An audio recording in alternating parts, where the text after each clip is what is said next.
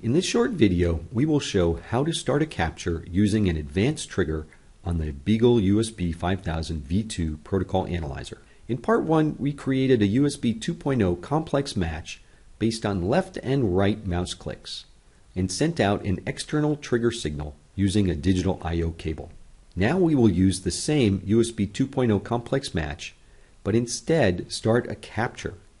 We will also show the Beagle USB 5000 V2 Analyzer's ability to display pre-trigger events using the data center software. To review, each time a left mouse click occurs, we see a pattern ending in 01. While each time we right-click the mouse, we see a pattern ending in 02. Now let's learn how to automatically start a capture based upon a trigger.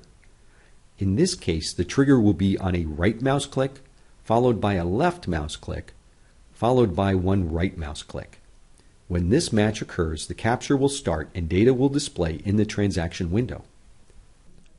First, we'll open the Device Settings menu. Make sure the Trigger Immediately box is not checked.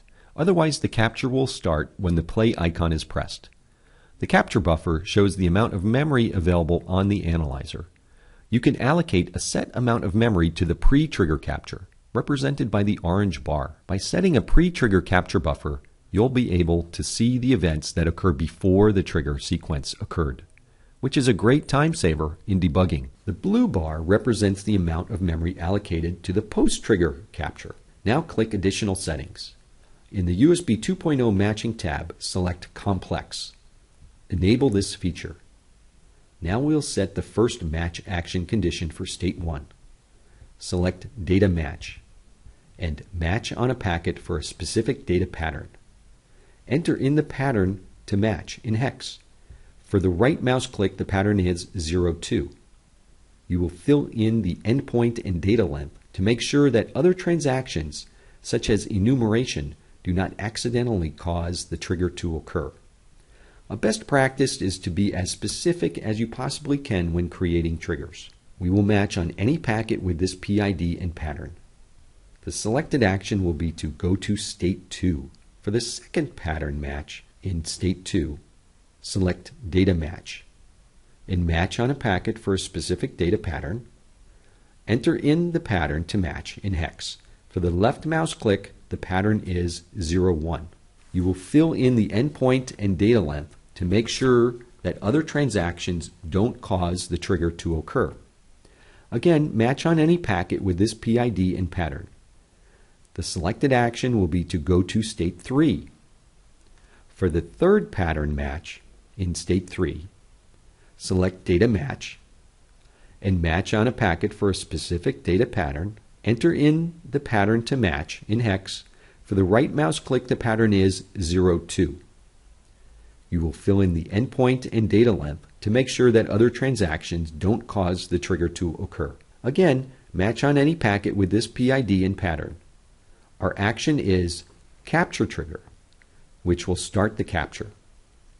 Let's review this complex match.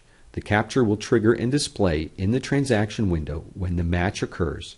A right mouse click followed by a left mouse click followed by a right mouse click. Now let's start the capture. A small pop-up window appears. It's telling you that the capture will start as soon as the trigger event is met. Note, at this point you can manually start the capture by clicking on the bullseye. By plugging the mouse in, we have captured the enumeration of the device within the hardware buffer. I click the left mouse button 3 times and the right mouse button 3 times. Nothing is happening because the match has not occurred. Now I click the left button once. I still have not completed the sequence. As soon as I click the right button, the capture should start. Click on Find Next Trigger to locate where the actual trigger occurred in the capture. If we scroll up, we can see all the pre-trigger data. Here are the 3 left and 3 right mouse clicks, and 1 left mouse click and 1 right mouse click, which occurred before the trigger event.